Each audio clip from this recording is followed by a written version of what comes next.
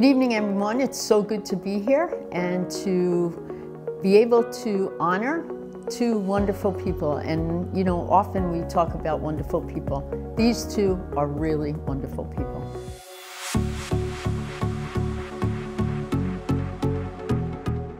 Let me tell you that every time I go into a parking lot, there are at the very least, 5 to 100 cars with Trinity license plates. Sal Ervolino is synonymous with Trinity Auto. Have you ever heard the saying, good people like to do good things? Well, Sal, my buddy, and the good people at Trinity Automotive, what a great name, live by this philosophy, treating all of their customers the way they'd want to be treated.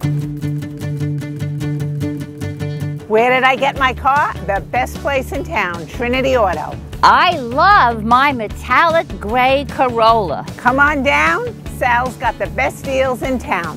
For heavenly prices and wonderful service. It's got power windows, power doors. This is a powerful car. So what's it gonna take to get you into one of these? Thank you, Trinity Auto, for always getting me there and always getting me home. Sal has services that he provides that others similarly situated don't. I was in a terrible car crash.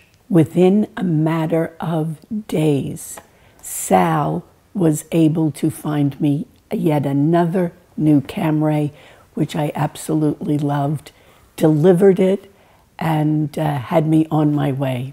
It's almost like the Seinfeld episode. Sal's very, very studious about how the cars are to be maintained.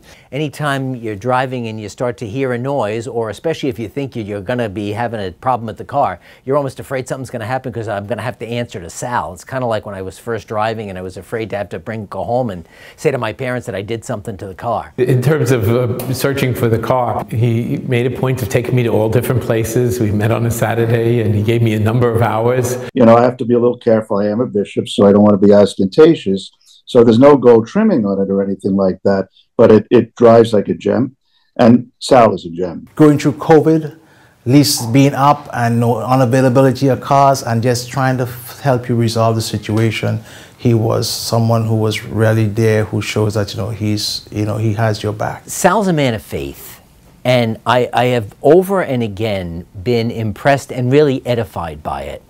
Because this isn't just a business. This is how Sal says, I've been given this talent by God, and I'm going to use it to help people. I call him the man who is, if I can say this, divine, because he makes things impossible, really possible, fulfilling all our dreams. So that's wonderful. That's definitely a grace and gift from God. He's a real true testament to a church. He tries to keep the faith connected to it, and I even love the name of his company, Trinity. He's also a great Catholic gentleman. I could even say that in addition to that, he has become a good friend. I think because he believes in the whole idea of time, talent, and treasure. Time, what he learned growing up in Blessed Trinity Parish in Williamsburg, the whole idea of sharing his treasure. His treasure is primarily his ability, to meet people and to help them, achieve their goals, specifically with guys trying to get transportation around the diocese. It's a reflection of his worldview, his view of life, which he attributes very much to his time at Holy Trinity High School. As a father, as a husband, and just as a man of the church too. So really, thank you so much. Congratulations, and all of those who know you know that what I speak is true. So God bless, and enjoy this evening. You know what I want to say about Sal? He's good to the church. That has been his whole life. He's good to the priests and the sisters and the agencies that he services, and we're really grateful for that service that he provides. Thanks for being there for me in the past. I look forward to receiving my 6th car this coming Friday and continuing fabulous, fabulous service visits. It's whatever the work that we do, to try to do it with integrity, with generosity, seeking the good of other people. And that if we make that our goal, then everything else will fall into place. I have to tell you, I wish everyone to experience the calmness of Sal in conversation, and he's doing, because he's truly the touch of grace in this world that is so speedy and so fast. Sal is helping us to ride our inner cars, our souls in a kind of very smooth pace. I think we all need it in the world and in the church. I know I join others, Salvatore, in congratulating you on receiving the prestigious Veritas Award from our beloved sisters of St. Dominic of Amityville. A well-deserved recognition for all you do, my friend. May God continue to bless you and multiply your good works. Amen.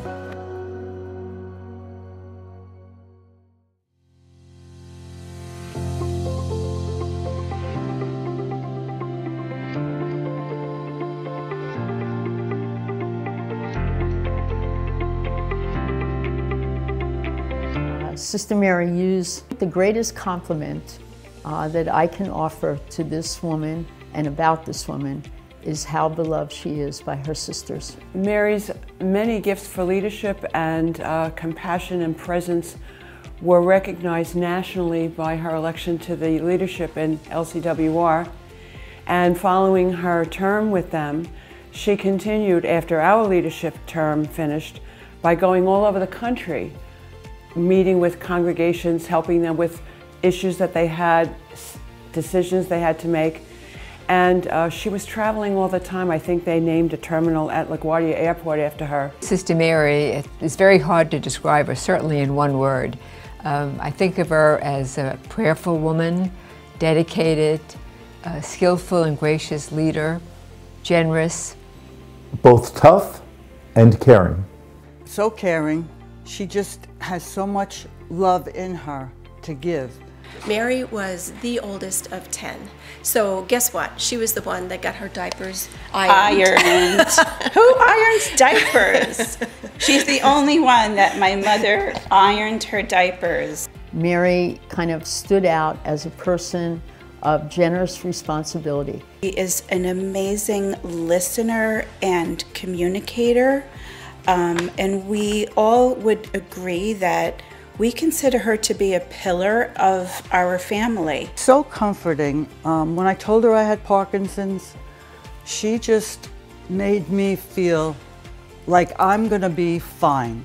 And she really made me believe that, and I am fine. The reason she looks so young is because she doesn't have any children.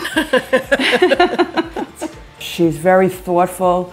In the smallest of details, remembering someone's parent who died and sending them an annual card. She's got a great capacity, and she's very comfortable in her own skin. She doesn't need to flaunt her abilities. Being Jewish, she just engulfed me with such love, and we just became such good friends. There wasn't a holiday that passed by, Passover, Hanukkah, Yom Kippur, that I didn't get a phone call or a card. Everything she stands for, who she represents the poor, the unjust. It's just amazing. As the interim president of Dominican University, Sister Mary immediately captured the support of the board of directors, the faculty, and the students who really recognized her skillful leadership. We're all very happy to see that we had a leader who had a definite vision for Dominican University. I believe that all these works that she's done in education and community service really are fuel for her heart and soul. With everything that she has accomplished, with the way she lives her life, so selflessly, she truly is an inspiration in that way. Recently, Sister Mary has said, I would rather wear out than rust out. She personifies the Dominican charism in action. Mary was a national leader in her way of handling a difficult situation through her contemplative stance, through her invitation to all of us to be nonviolent, but strong and clear about who we are. Mary would give you the shirt off her back that's the way she is. She's a model of everything we would like us all to be. Mary has done so many amazing things for our family. She's just always there to support us when things maybe don't go right. She's just amazing.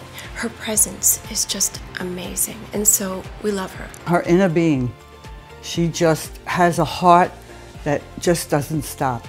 God made an angel, and she is just, she's my angel, and I love her so much. She just brings out the best of me. She brightens my life.